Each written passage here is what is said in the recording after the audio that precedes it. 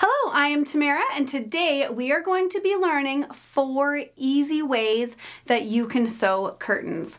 I am going to have step-by-step instructions for you in this video, and I also have a blog post, and in that blog post are all of the written instructions so that you can follow along later on. If you end up thinking that all 4 of these curtain tutorials are too much for you, I do have a bonus option at the very end of this tutorial. It is really simple, and I will explain that to you at the very end, so stick around. The 4 curtains that we are going to be sewing in this tutorial are going to be number 1, a rod pocket curtain. Number 2 is a back tab curtain. Number 3 is a tab top curtain. And number 4 is a tab top curtain, but with ties. Now, quickly for a little bit of curtain math, you need to know how wide and how tall you want your curtain to be.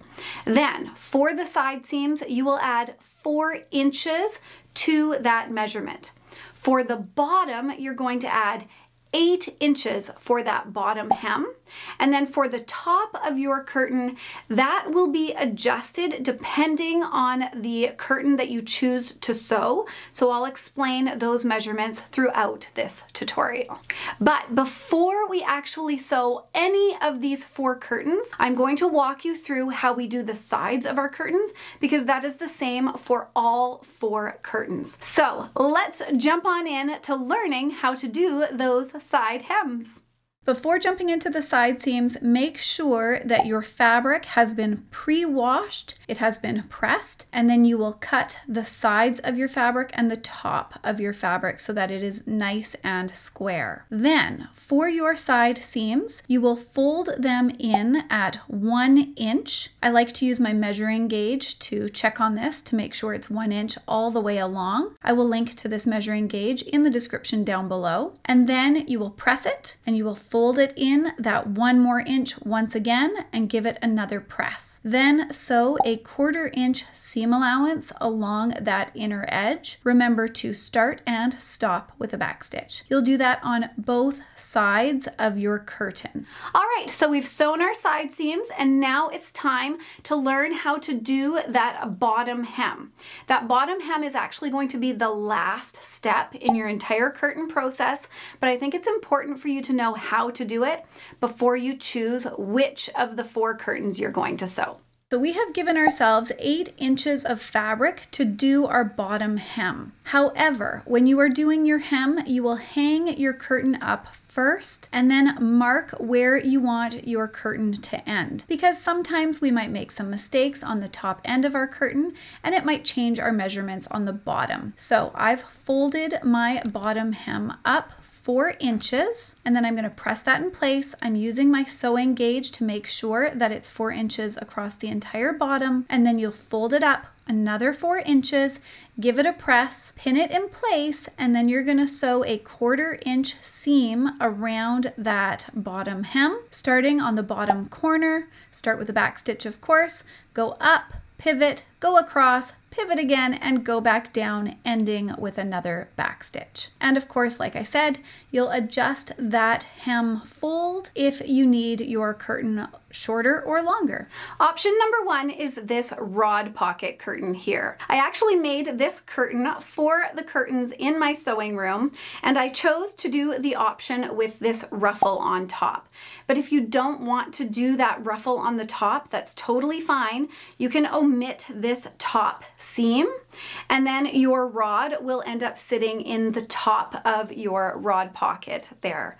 So those are your 2 options. Let's jump on into this tutorial. The beginning of the rod pocket process is actually the same way that you would make the bottom hem. So you will fold the top edge down 4 inches, give it a press, and then you will fold it over 4 inches more, pressing it again and then pinning it in place. And you will sew a 1/4 inch seam allowance just along that bottom inner edge. So you'll start and stop with a back stitch, and at this point you can be done your rod pocket, or if you want to add that top ruffle, then you will measure down from the top edge 1.5 inches. And then what you can do is you can draw a line using a water-soluble marking pen, which I will have those linked in the description down below for you. And then you will sew once again, starting and stopping with a back stitch across that marked line. And then your rod will be able to go through that bottom loop, and you have created a really adorable top ruffle. And this is what your rod pocket panel will look like once you've sewn those seams. Now this is option 2. This is the curtain that will have a back tab. Again, this curtain can be done 2 ways. So in this tutorial, I'm showing you how to do it with the back tab right to the top of our curtain. But if you want to have a little bit of extra on top so it pokes above this rod, I will walk you through that process as well.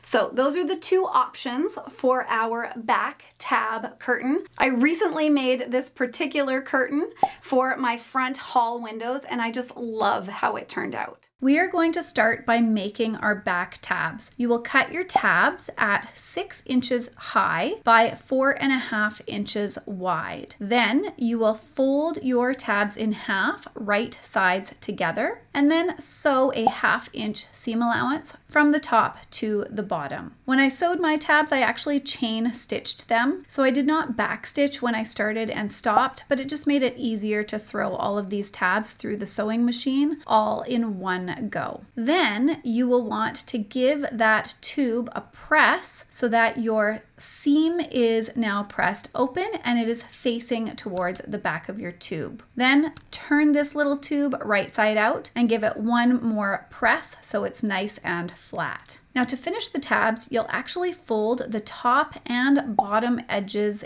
in at 1 inch and give them a press. Then just put your tabs to the side. Now to make the back tabs where the tabs sit in line with that top edge, you will fold your fabric down 4 inches, give it a press, and then you will fold it down 4 more inches. Then it is up to you to figure out where your tabs belong on the back of your curtain. You will want about 5 to 6 inches of space between each tab. Then tuck the bottom of the tab up underneath that bottom fold, and then fold it up and pin it in place. You'll fold it up along that 1 inch crease we pressed into our tab earlier. And then you will fold that top edge down as well, again at that 1 inch crease, and you will pin the top of your tab in place as well. Then sew around the entire top section of your curtain using a 1/4 inch seam allowance and start and stop with a back stitch. You will go along the bottom, then you will pivot and go up, then you will pivot again and go across the entire top, pivoting, going down, and then meeting where you started. And this is what the back of your tab curtain will look like once you've installed those tabs. Now, if you want to add that little bit of extra to the top of your fabric, you will actually add 2 inches to your measurement fold, and then you will fold it.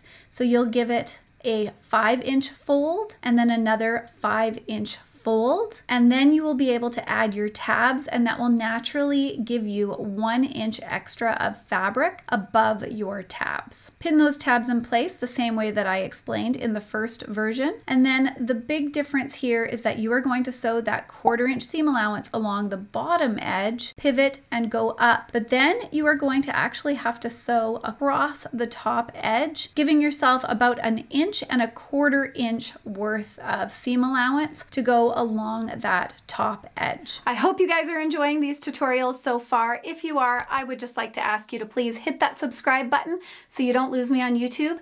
And if you could hit that thumbs up button, I'd greatly appreciate that, because that will help YouTube know that this is a good sewing tutorial, and then it will share it with other people.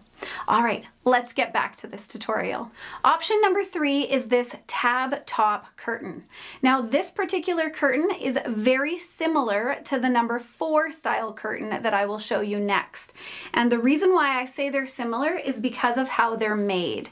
So the back of the curtain has this little section of fabric here that you will need to cut and add so that you can attach your top tab. Start by cutting your tabs at 9 inches high by 5 inches wide. Then you will fold them right sides together and you will sew a 1/2 inch seam allowance along that edge. Once again, you can do this doing the chain stitching method I showed you in the last version. And then of course you'll need to turn these tubes right side out and then press them flat. If you find it difficult to turn these tubes right side out, I have a great turning tool that I recommend, and I will have that linked in the description down below. Now, to add the tabs to the top of your curtain, you are going to lay them so that they're folded in half and the raw edge of your tab is lined up with the top raw edge of your curtain. Make sure that you are laying it on the right side of your curtain fabric with the wrong side face down. Then, of course, same thing, you are going to have to figure out the measurements to space your tabs evenly across that top edge. Make sure to leave yourself between 5 to 6 inches of space in between these tabs. Then, sew a 1/4 inch seam allowance across that top edge, starting and stopping with a backstitch. Next, you will need to prepare a thinner piece of fabric cut out of the same fabric as your curtain panel. Cut it 3 inches high and then 2 inches wider than your finished curtain panel. So for myself, I actually cut this strip before I hemmed my curtains. So I'm just measuring here and cutting 2 inches longer than my finished curtain panel. You need to do this because next you are going to press both of those short ends in at a full inch press. Then fold one of the long edges up at a 1/2 inch seam allowance and press that in place. I like to use my sewing gauge for this. Once again, that is linked in the description down below. Now that your narrow piece of fabric has been prepared properly, you will lay it right side face down with the raw edge along the top of your curtain, and you will pin that in place. Then sew along that top edge with a 1/2 inch seam allowance, starting and stopping with a backstitch. Once you've sewn that top seam, then just press your tabs so that they are laying nicely upwards from that curtain. So I just press that raw edge down and then fold that 3 inch piece of fabric down and press again. Then pin in place and sew a 1/4 inch seam allowance starting on the top edge. Of course, you start with a backstitch and you end with a backstitch, and you'll go down and pivot across, pivot, and back up. And this is what the top tab curtain will look like once finished.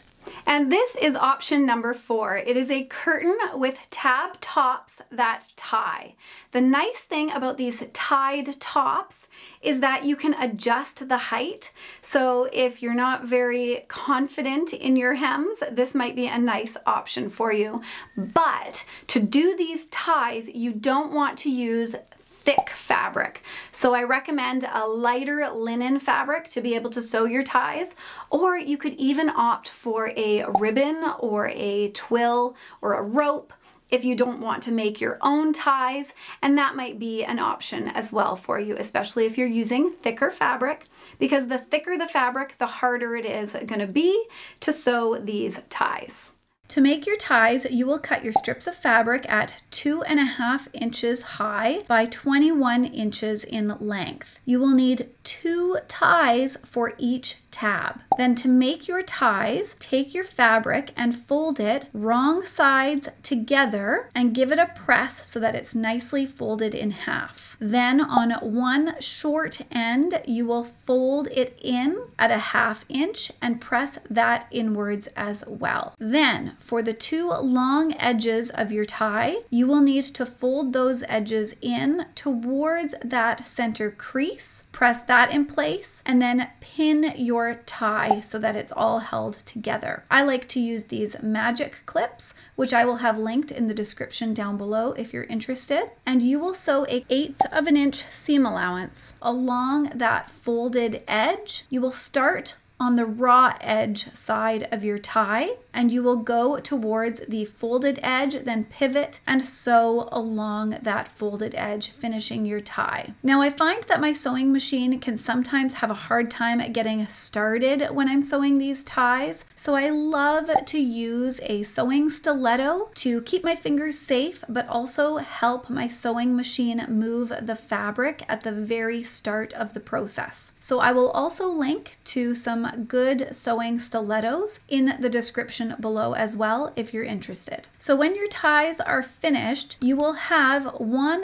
raw edge, and then of course the long edge and one end will be neatly finished. Then lay your curtain panel so that the fabric is right side up. Grab two of your ties and match up those raw ends, and then line them up with the raw end of your curtain panel and pin it in place. It is up to you to make sure that your ties are evenly spaced. I don't recommend going past 8 inches. So 5 to 6 inches of space between your ties is best. Pin those in place and then sew a 1/4 inch seam allowance along that top edge that will hold all of your ties in place nicely. Start and stop with a back stitch. Then you will need to prepare a thin strip of fabric out of the same fabric as your curtain panel and cut that 3 inches high by 2 inches longer than the width of your finished curtain panel. So for myself, I already have my finished curtain panel here, but I cut this strip of fabric before I finished and hemmed those two sides. So I'm just cutting away a little bit of that extra fabric. So I only have 2 extra inches of fabric to this strip. Then take it to your iron and press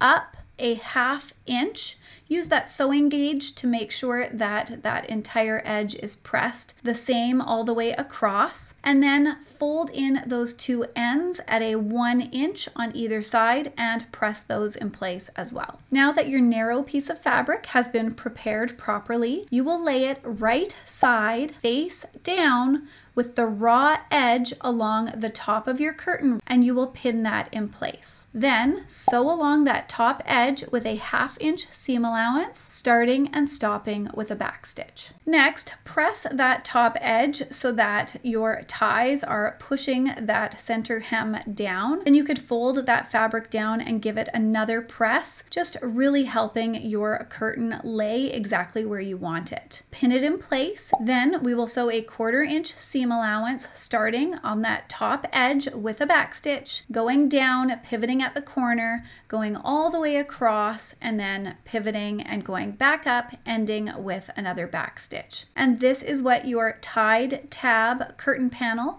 will look like when that process is finished.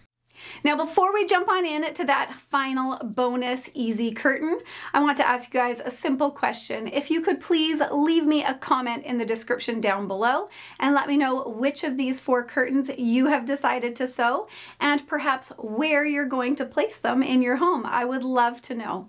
And if you guys have any adjustments that you're making to these curtains, leave those in the comments as well, as others may appreciate your adjustments. This is the grand reveal for that bonus curtain idea I had for you. This is the easiest curtain you are going to make. But before I show it to you, I just want to ask if you'll hit that subscribe button so that you don't lose me on YouTube, and of course hit that thumbs up button if you found that this tutorial was helpful, because that will help YouTube know to share this video with other people. All right, no more delays. This is it. You're going to find these rings with these little clips on the bottom, and I will have those rings linked in the description down below. And these rings will make it so that you don't have to hem your curtain, because you can fold the curtain top so that it is the length that you want. You can use a scrap piece of fabric like what I've done here. So I've got a raw edge here on this fold, and even my sides are a raw edge, and the bottoms. Let me show you. These bottoms are even a raw edge. So if you're into that look, then this is a no-sew project for you. Another way to make this a no-sew project is to buy Painter's drop cloth fabric at your hardware store. They are often already pre-hemmed, so you'll be able to do this look easily with those as well. I've seen it done. It looks really nice. And of course, the final option is you buy the fabric that you want and you just do the simple side seams that I taught you earlier in this tutorial, and you can do that same method for this fold here, and then just hem them the way that I taught you how to hem curtains earlier in this tutorial. I hope that you enjoyed this sewing tutorial. Please share it with your friends if you found it helpful, and I will see you guys next time. Bye for now.